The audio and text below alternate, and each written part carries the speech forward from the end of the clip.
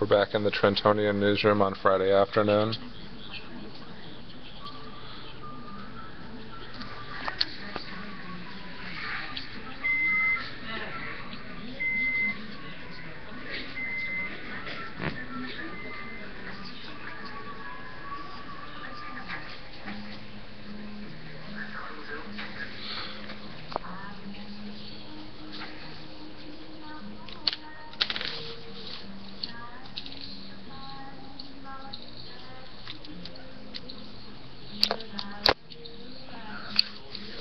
Hey, do you want to come over here for one more second?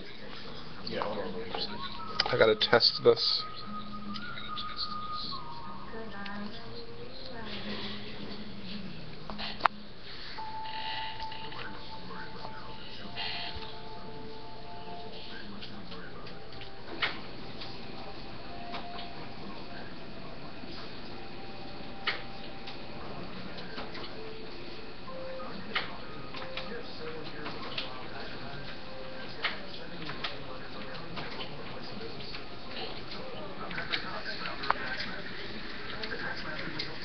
Wait, never mind. It seems pretty in focus.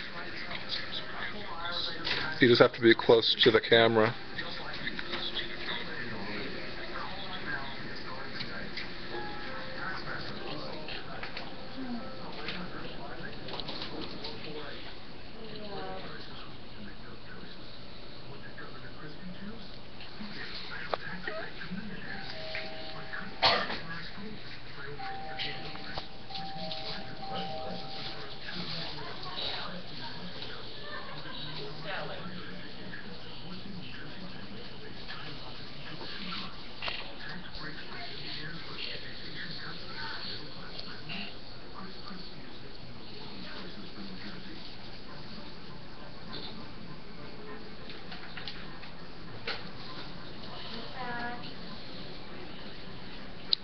Hey Artemis. Yeah? We're live.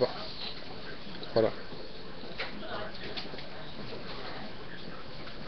Live on the air. Oh dear. What two cases are you writing about today? They're both sex assault. Oh, sex assault, one with they attacked a 15-year-old girl and another guy attacked an 8-year-old girl. One guy's in the prison and one guy's not. Bailed himself out. Who are the defense lawyers? We don't know the defense lawyers yet. They've just been indicted by a grand jury. And the 8-year-old, where's that case out of? That case came out of Hamilton. Well, I'm going to bring your keys back anyway. And the other one came out of the city. They all involved a man attacking a child of one of their friends. Both of them. Sad case. Thank you. Thank you.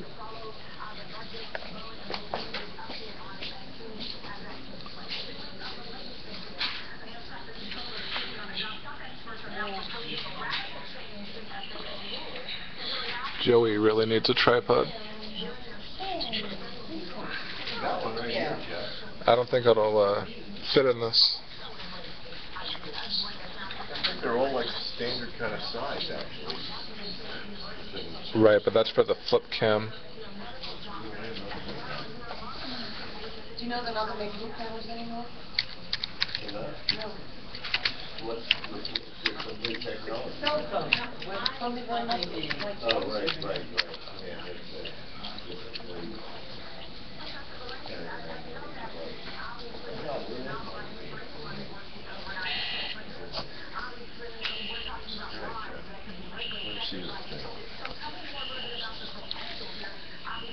No, there's no hole in it.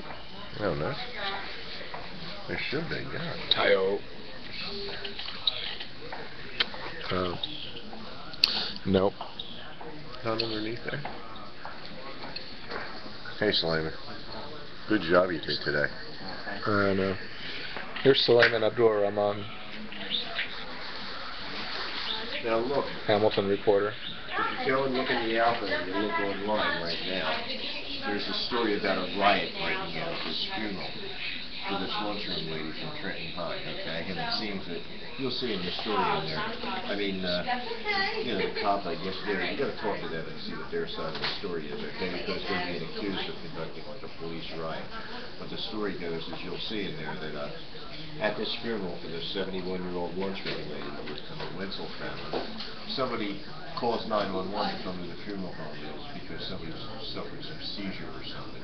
When the cops get there, they start handcuffing the guy, and then other mourners step in. Hey, what are you doing? And then before long, pepper spray is being sprayed around. The rumble is tumbling out into the front lawn of the funeral home. Sandy Hopkins from sales is going by, saying the cops are holding 4 guys on the ground right now. There's a dozen police cars here, and all kinds of fire engines and ambulances, and then one of the from the family calls up after the thing settles down.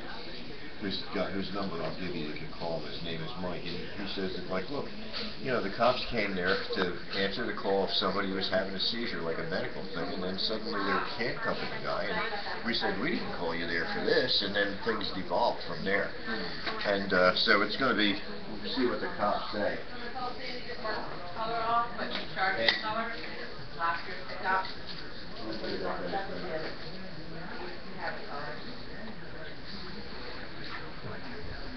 Yeah, here's the number.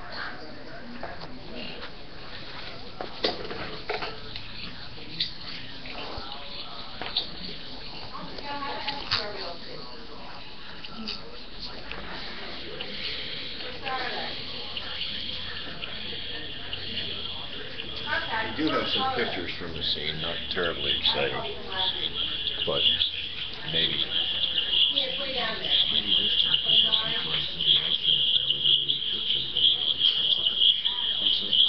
This guy's name is Mike. He wouldn't tell me his last name. He said he's a state worker. He doesn't want to get in any trouble. And when this main lady broke out, basically right before he died, he like backed off. I'm not getting involved with that. But he said, you know, he wasn't happy with how it played. He said, I tried to get him to go on video. He wouldn't do it. But maybe somebody else from the funeral party would. We sure could use it.